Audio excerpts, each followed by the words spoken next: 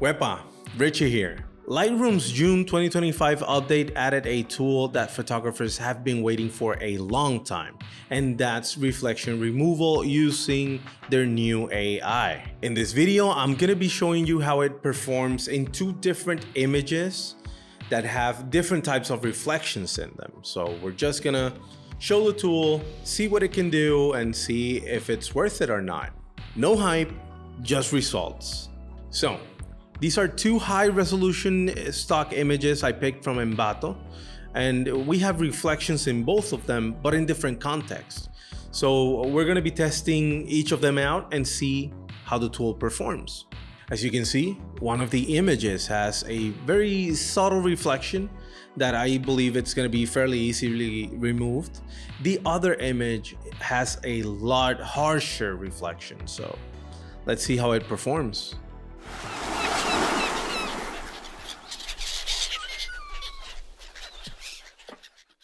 So this is the first image. As you can see, we have some reflections that go over the subjects. We can see that it's from a building here. We can see a couple of windows up here. It looks not a bad picture, but if you wanted to remove the reflections, you would have to go here to remove. You're gonna click there and then come here to distraction removal, where you can find the reflections. Once you're there, you're gonna click apply. As you can see, it's already clicked on here because I already processed the image. And when you have the slider here in 0, that's the original image. When you click apply, it's gonna take you to 100. And when it takes you to 100, it's gonna look like this. I mean, what can I say? All of the reflections were removed. The picture looks amazing. It looks completely different. And I mean, if that's something that you wanted to remove, it works wonders. Now, you may wonder why the slider was at 0. And you can see that you can slide the slider in the completely opposite direction to a -100. And you may wonder, why is that? Well, that's because when you have a reflection, you always have an image within an image. You have the image that you were focusing on, but you also have the image that is reflected on that. And I don't know, because the engineers that were working on this program were thinking ahead and thinking about other possibilities, well, they decided that the slider should go all the way to -100 to bring out the image within the image. And in that case, you are going to be seeing this. If we move the slider to -100, this is what's going to be showing. And I believe it's kind of magical because you're actually seeing the image within the image. Granted, I know that this is probably generated by AI. It's not a full real image of what you had there, but I mean, it's still pretty impressive.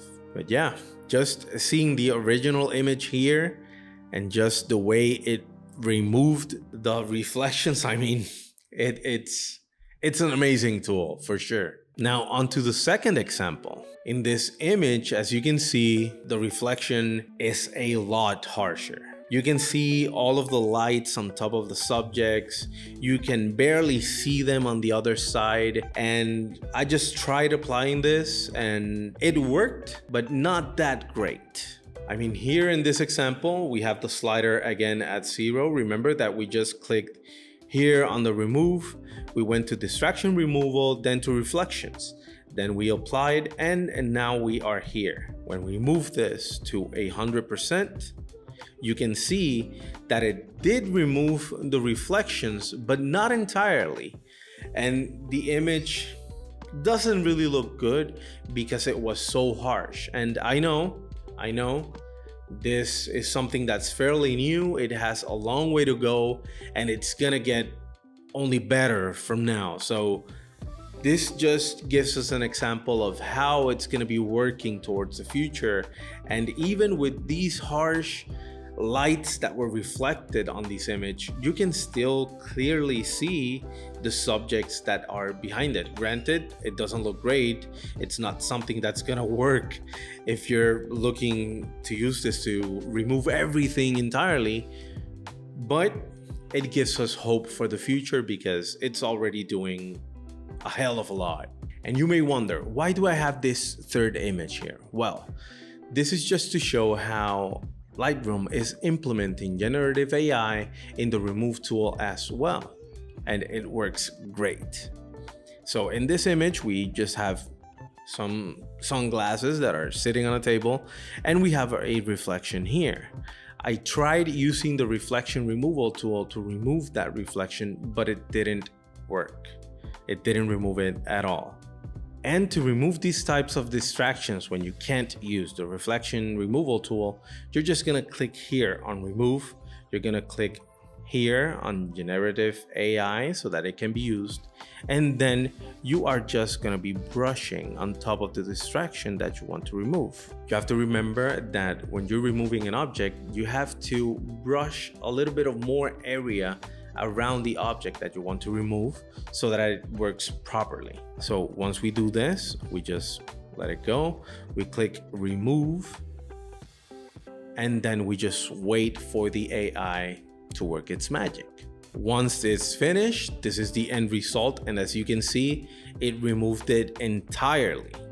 And if you didn't know that it was there, you will never guess it.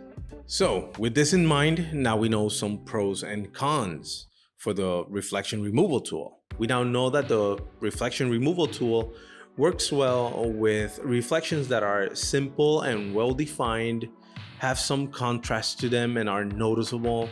It works great with storefronts, car windows, some glasses, even though not all of them, like it happened with the sunglasses. But overall, it works really good. And what does it not do? Well, we also saw the other image. We know that when we have harsher, more bright reflections, it's struggling a bit, but we can stay hopeful and look forward to what it's gonna bring next. So we can conclude that the reflection removal tool is one of the better updates that we have gotten towards removing this type of distraction from images.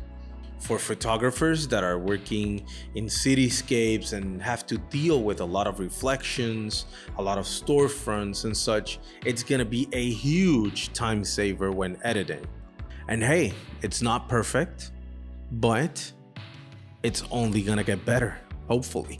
So I'm gonna be leaving the video there for today. I hope this was helpful. If you enjoyed the content, like, comment, share, subscribe y nos vemos en la próxima.